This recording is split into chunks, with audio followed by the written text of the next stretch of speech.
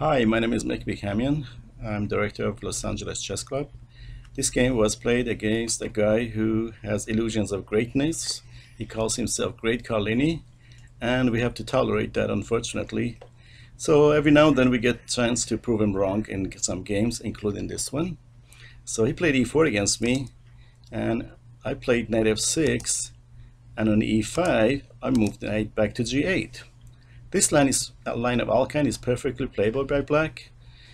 The point is that white has pushed his pawn to e5, so black gets to have a French defense setup with a bad bishop on c8 out, as you will see in a few moves. So after d4, d5, obviously white has a little bit of space advantage thanks to his pawn at e5, but as it turns out in the game, like I said, black will end up with a nice version of French. f4. The idea of this move is to gain a space advantage and eventually be able to play f5. So of course black wants to prevent black from playing f5. So first step is h5. And black is trying to control the light squares on white's king side, f5, g4 squares. And like I said, white's goal is to be able to eventually play f5. And this next move, bishop d3, is exactly to do that. Now black is going to pressurize white's light squares on the king side. So there explains bishop g4 move. Obviously it doesn't move the bishop back, that'd be loss of tempo. So let's see what he does. He is completely surprised at this point, and he played knight f3. Of course, the point of knight f3 is to be able to play h3 and hoping to win that bishop for his knight. And of course, black is prepared for that, and black now plays knight h6. The point of knight h6 is that if white plays h3, which I believe he does in the game, then black will be able to move his bishop to f5 and trade light square bishops, which clearly favors black because black would be trading his bad square bishop against white's good bishop.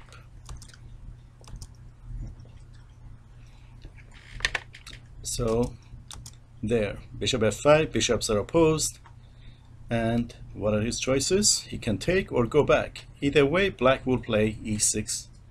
If he takes, of course, knight takes. So he was puzzled at this point what to do, and he decided to develop another piece. And now black will get to play e6. There it is. This is a setup that I was talking about earlier. Black has an advantageous version of French. You see this light square bishop on f5 is outside the light square pawn chain. That bishop is usually sitting at c8. So it's true that black gets a couple of tempi behind, but strategically black will have the better position, better structure from this point on. A little bit cramped, but solid. So here he castled, and it's black to play b6. The point of this move is to be able to play c5 at some point. So he played his own c4, striking light squares. Good move. So black trying to strengthen d5, play c6, and now he developed the knight c3, pressurizing. So he has some pressure on the queen side that black has to watch out for. After knight c3, black played h4. The point of this h4 is to eventually, after trading bishops, either by white or black, to bring the knight to f5 and possibly to g3 at some point. So white has weaknesses on the king side for the rest of the game, and this is where black is hoping to take advantage of for the rest of the game. Of course, he has some pressure on the queen side also. So let's see how the game continues.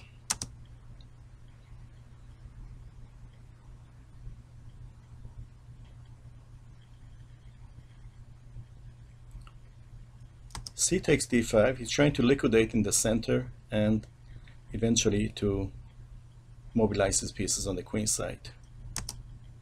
Black usually captures with a c pawn, as I did. And now rook c1, same goal.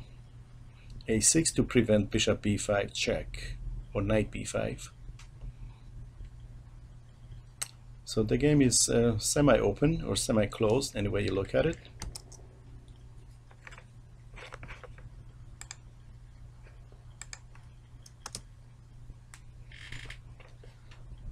So it's his move now, and there are several good moves at this point. Trading bishops, queen e2 that he played was perfectly good move.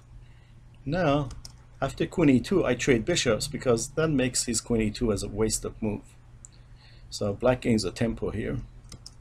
And after queen takes, knight f5, hitting the bishop, bishop f2, good square for the bishop. And now it's just a matter of continuing developing the pieces. So that explains this move, knight d7. It's white to play, knight a4. Like I said, white is trying to pressurize on the queen side.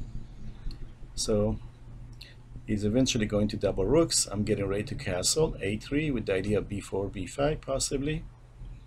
And now that the h pawn is guarded twice, black can safely castle. But I figured this move f6 also weakens the central pawns. If he takes, I'll take with the bishop, and my bishop is on a good diagonal. If he doesn't take, I will take, and whether he takes with the e pawn, with the d pawn or f pawn, either one creates some small opportunities for black. So he's trying to double up rooks, and sure enough, I exchange at e5, and he's puzzled as to which way he should capture. So he should capture with the pawn, because if he takes with the knight, in case of knight takes f6, I have knight f6 followed by knight e4, fantastic outpost for the knight. So he captured with the f pawn finally. So as you notice, he touched the d pawn first, but then he moved the f pawn. It's okay because on the USCF rules, latest rules, it's not touch move anymore, it's touch clock. So he got away with it. But I made a little comment about that, and he made his own little comment. It's black to play now, and now that the f file is half open, or actually open, completely open, castling is good and safe. So I did that, and he doubled his rooks on the c file. Like I said, black is a little bit cramped, and he's trying to find some kind of counterplay here. That explains queen e8 with the idea of queen g6 and trying to create some accident on white's king side. Now this game has some resemblance to Dutch. If you notice, black has opened the f file, and one of the typical maneuvers in Dutch is queen e8, queen g6, or queen h5. Very common. So that's what I'm trying to do with this structure.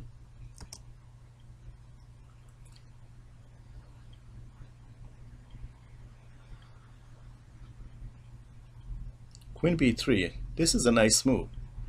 Not that he can take the b6 pawn, because on knight takes b6 I have rook b8 pinning the knight, but he's also pressurized in d5.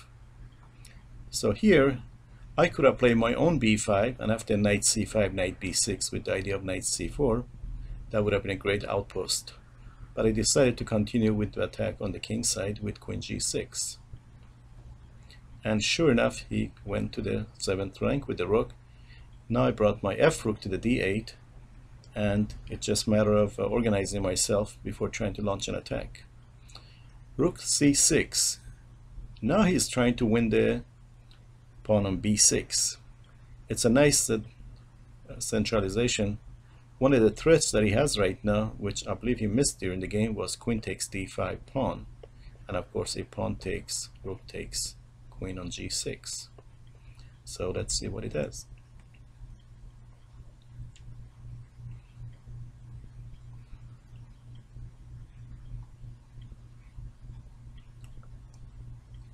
Here the position is difficult for black, so I have to be careful. That's what I have in here. So I finally played that b5 move to force him to make a decision with the knight. And I was expecting knight c5, but he played knight c3, and now I made some maneuvering against the rooks to see if he would misplace his rooks. Knight b8, so he pretty much only has one square for that rook, one safer square, and that is rook b6. and I wanted to dislodge the rooks from the c file. Now his goal is to double up on the 7th rank with rook b6, b7. It is my turn now. I have a host of different moves here. I moved the knight back, and he made a comment, knight back again, what's the point? So he doubled up on the 7th, and I had to bring the queen back to guard it because I couldn't move the knight. Should I move the knight, I would lose the bishop to 2 rooks. So he came up with a nice tactics in here that wins him 2 pawns. Of course, as you can tell from the clock, I'm a few seconds ahead, almost 20 seconds. But I'm counting, one of the factors in blitz always is to count on the clock to win some time. So after a series of trades, so he won. At this point, he's 2 pawns up. Now I'm trying to create some accidents on the c file, which is under my control now. So he's got a weakness on g3, rook c1 is coming. He's got his queen and rooks doubled up, but nothing they can do for the moment. With this pawn push, he's attacking my knight. My knight is hanging, so that explains this move, queen g6, and rook c1 is still coming, and he cannot prevent that.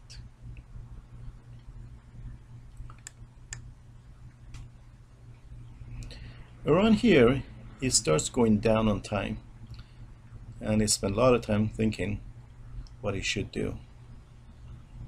I am counting on the clock, hoping to win on time.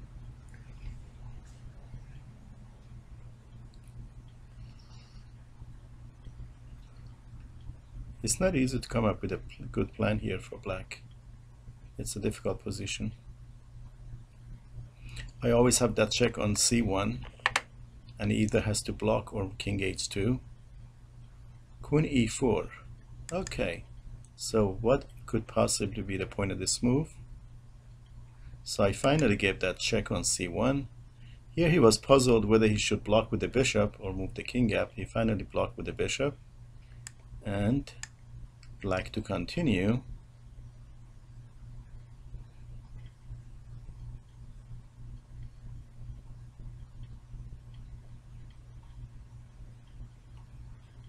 Queen f6. The main point of queen f6 is to be able to defend the pawn on h4 with g5 at some point for good. So he got his king off the back rank, and he was really undecided whether he should play this move or not. He spent a lot of time thinking, and I reminded him that it was a touch move, and he reminded me that I'm so touchy. So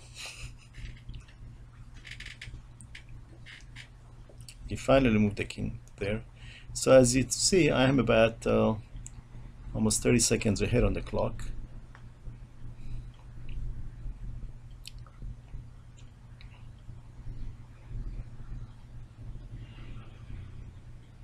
There's so many tempting moves, including that bishop d6 check, but I finally decided to go with g5. Now I'm hoping to activate my king in some variations. Here I believe he missed a move. He had bishop d2 at this point, and that would have could have force win my pawn on g5. Is bishop d2 playable move here? Well, let's pause. Bishop d2 would have failed to rook h1 check. King takes the only move, and knight g3 forking the king and queen. So he didn't really miss anything. It was a trap that he didn't fall for it. So he played queen g4, and he's hoping to check me in the back rank. And I believe this move was a mistake because now he drops the e pawn. That was a very important pawn. And the rook is under attack. Check with the bishop is in there. So there are so many possibilities. So he decided to win an exchange here. He gave up a rook for a bishop, and now he's going to win the knight also. But that ate up a lot of his time, and in blitz you just can't afford to make this kind of a risk on the clock. So at this point he ran out of time, and I call this flag. Yes. Hope you enjoyed the game.